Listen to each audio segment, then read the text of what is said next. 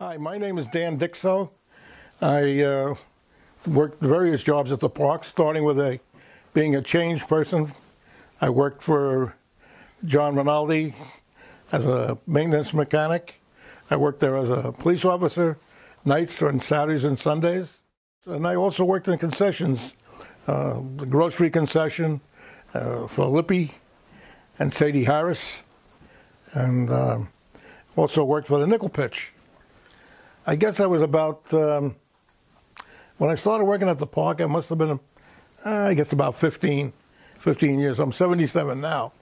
So, and it was just dumb luck to get the job there in the first place with the being a change person. But then the park wouldn't allow me to work the hours that the owner of the concession wanted. The owner of the concession wanted me to work from like noontime till closing, but he didn't want to pay for it. He only wanted to give me, say, 2 or 3 hours a day. So Bobby Paulson came and told him, "You can't work. You can't work. You got to go." I said, "Okay." So I did. In the meantime, the owner of the concession, he would come up and he'd get all upset because I wasn't there. I used to go in there and open up in the morning at noontime, stay till about 1, and then I'd hang around the park, and then I would go home or whatever I wanted to do, and I'd come back to close up the concession. There was gates that had to come down, the lights had to go off. And basically he got more hours from me than he was paying. But I didn't care. Until I was 15, 16 years old. I also worked for George Mazzocchi, and he also paid for part of a schooling I had, him and Bruno. This was a correspondence course that I took. But George picked up the tab for that, and I worked for him as a mechanic. The ski balls, the pinballs, and all the other mechanical machines. Half the machines in the place were old-time mechanicals. They had a big spring that needed to be wound up every 2 or 3 days. And I enjoyed that job. I liked that job. That was nice.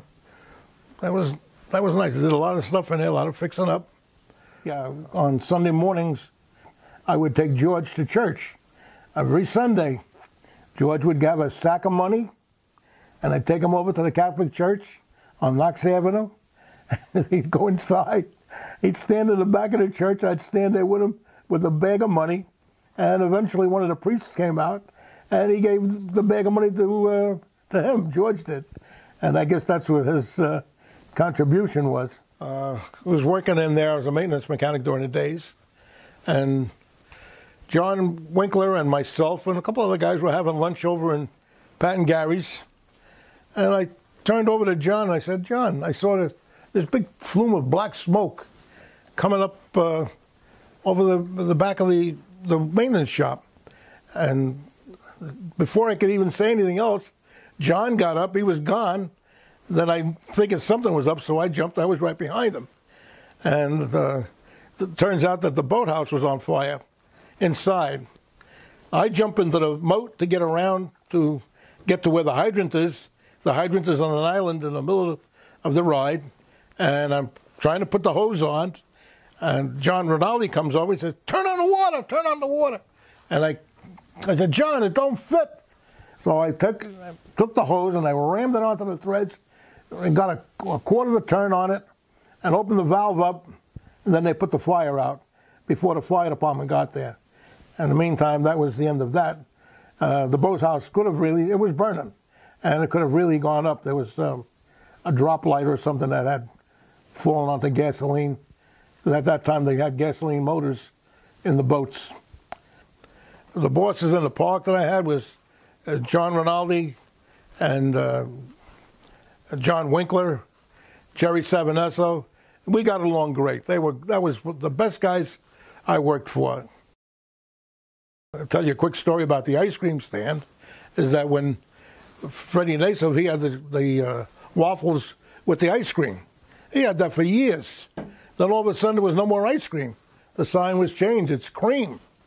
Well, what had happened was Irving got a new guy from Florida that came up and ran his custard stand. So the guy complained that Freddie was using ice cream, and it was taking away part of his profits. So Rosenthal told Freddie Nassif, no more ice cream on the waffles. And that's what happened. They put the cream on it.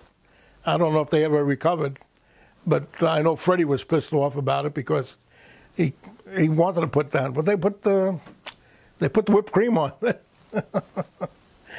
My ex father-in-law worked. He had a hamburger joint there, Harry's Hamburger, and he had root beer. He was the only one that had the root beer that I can remember. Harry was a real good guy. Yeah. John and I went up on the cyclone one year. We were both nuts. It was snowing. It was the middle of the winter, and we said, "Oh, we're going to go up on the cyclone." So we get up start walking up the track to the cyclone to get up to the top, and we go from one to the other, and then get over to the side that was facing the midway. And then I guess we both thought about it at the time that we're nuts. At the time, I wasn't married. John had 2 children. So he turned around and came back down, but sliding down on our butts. We didn't walk up. We slid down all the way. That was stupid on our parts, but again, we were having fun. We killed the time. There was another incident that happened up in the park. That was with the fun house. We had just gotten finished working, all of us, and I had gone home, and I was getting ready to go to sleep. It was about midnight, I guess, and the whistle went off in town, the fire whistle, and like I said, I was a volunteer fireman. So, bingo, out the door I go. I jump in the car. I don't even stop at the firehouse because now I don't know if the fire engine had gone already. So I kept going. I went up because I found out it was the park. Went up to the park, and I pulled in one of the midways, and that's when we found out the fun house was on fire. So we sat there for about 6 or 7 hours putting that out, until finally we got pulled out of there. Our chief was Chief McGrath, and he got us out because they were having a war with Fort Lee. Fort Lee had a volunteer chief. Our chief was a paid chief, and they had a little difference of opinion. To this day, I don't know what it was, but we left. Now, for a little history, I know Vince had gone to Williamsport, Pennsylvania, to get the cyclone car. There's a little more to that. Vince did a great job on that. And that park was closed. But I had gone out there, and I took Johnny Winkler and Joe. Joe is the guy from Canada. I can't remember his last name. But we all went out there, and Joe used to work for Mickey Hughes. Mickey Hughes lived on the property. So we go over to the house. John and myself, we sat outside, and Joe goes to knock on the door. He says, "I come here for a meal." And so Mickey Hughes was on the phone or something inside. He didn't want to recognize Joe. Now, him and Joe Joe worked for Mickey Hughes, God knows how many years, importing the rides from Germany and setting them up all across the United States and Canada. So finally we get back into my truck and we leave. But before we do that, we go around on the other side where the concessions were, and Mickey Hughes' wife was there. So Joe goes up to try to talk to her. She runs away, locks herself in one of the concessions, and Joe is laughing. We're all laughing because he's knocking on the door trying to get her to come out, and she wouldn't come out. "Don't you remember me?" She remembered him. She remembered him good, and just didn't want to talk to him. So finally we turned around and we left, and Mickey Hughes had asked us if we were staying for the races because there was a racetrack right there that he owned, and the amusement park was something that was attached to the racetrack. The amusement park is still out there, what's left of it, but it's not worth anything, defunct. And that was that. We came home, but we had a good time there too.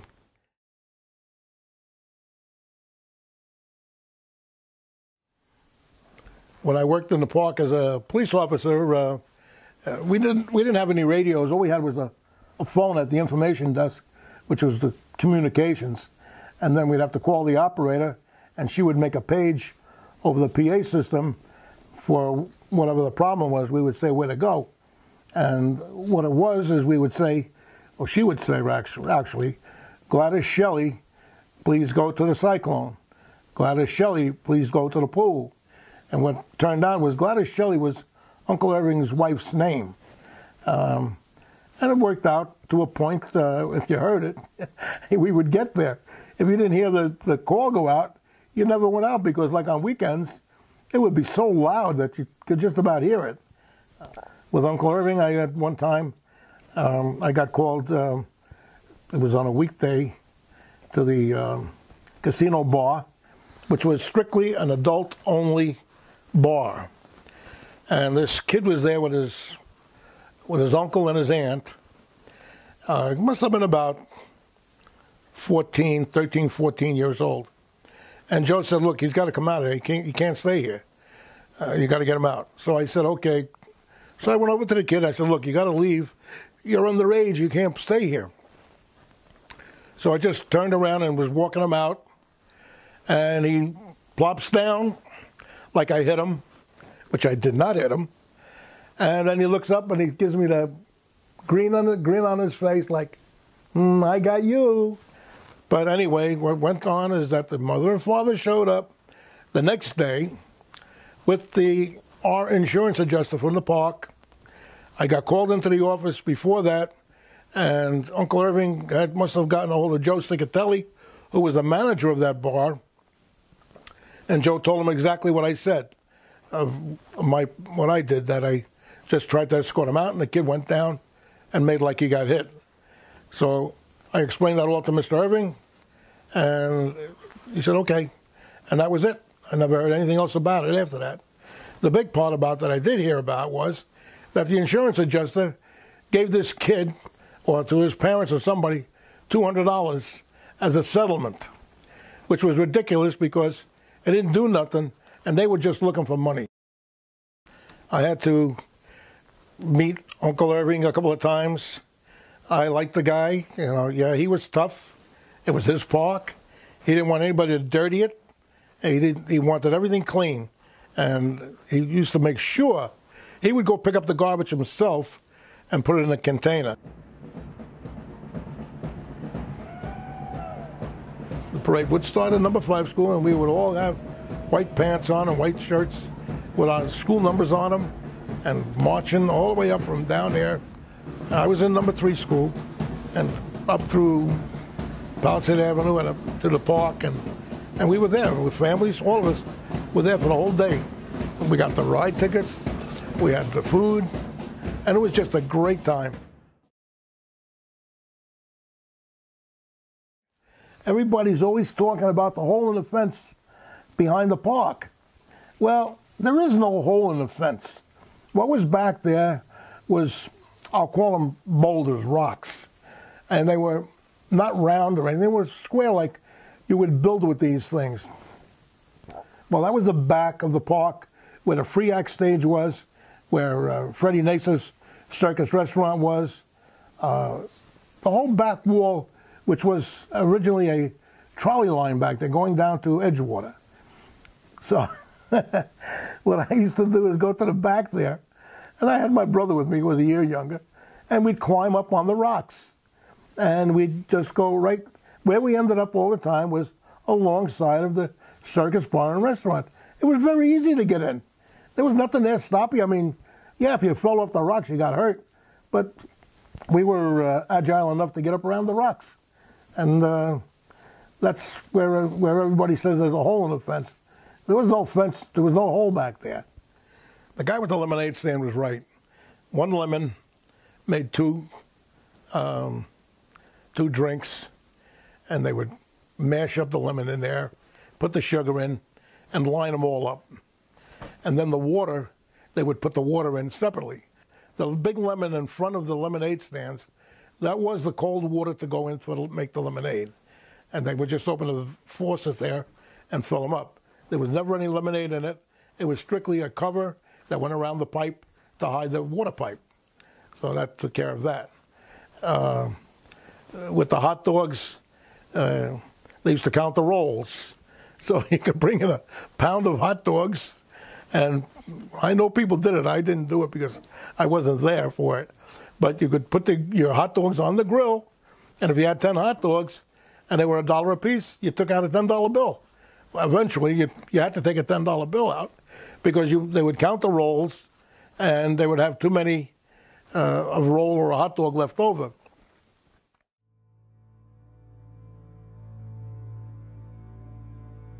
I did go back to the area of the park, and I found ticket books and stuff that were thrown out on the parking lot. I just didn't want to be there for the death of the park. To me, it was a death. If they could only kept it open, it would still be a great place to go to today, because our kids miss out on that. And it was a great place.